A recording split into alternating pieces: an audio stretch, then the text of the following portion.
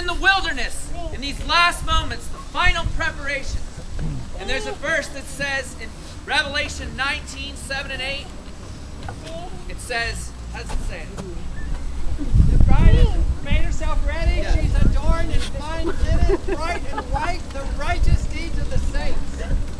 It was given to her. It says, rejoice and be glad and good, because it was given to her to clothe herself in fine linen. And that fine linen wasn't a beautiful white dress that came because she just kept herself from getting dirty, but it was the righteous acts of the saints that are pictured as a white garment, a beautiful white garment. And so she's being prepared.